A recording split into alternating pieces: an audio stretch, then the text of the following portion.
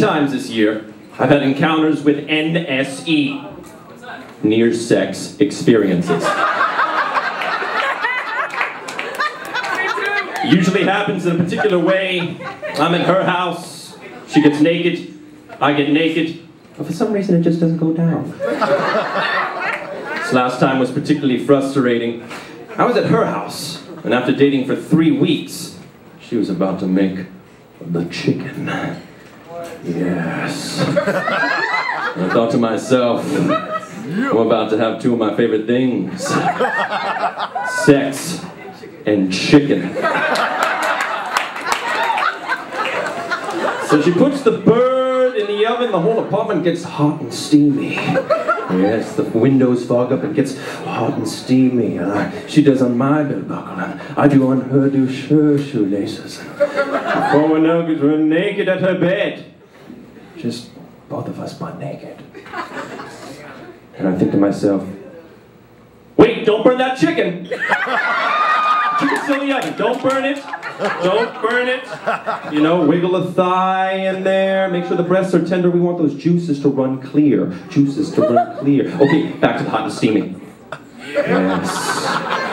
Now the whole apartment is getting oniony and chicken schmaltzy. The chicken schmaltz are about to drop. And she's naked. And I'm naked. And it's about to go down in my stomach. So I reach for the condom and she's like, no, no sex. I was like, what? No sex? Are you serious? I'm naked, you're naked, the chicken's in the oven. What? Is there something you need to tell me? She looks at me, and she goes, I think I have herpes. Well. Cocks of the pox! Sexy time is now over!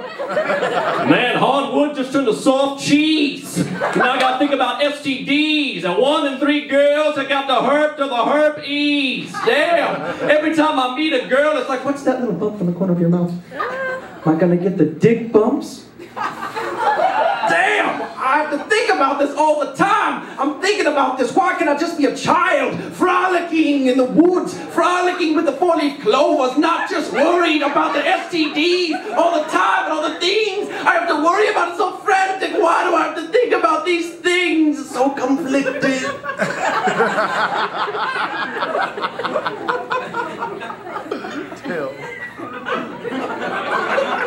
At least the chicken was good.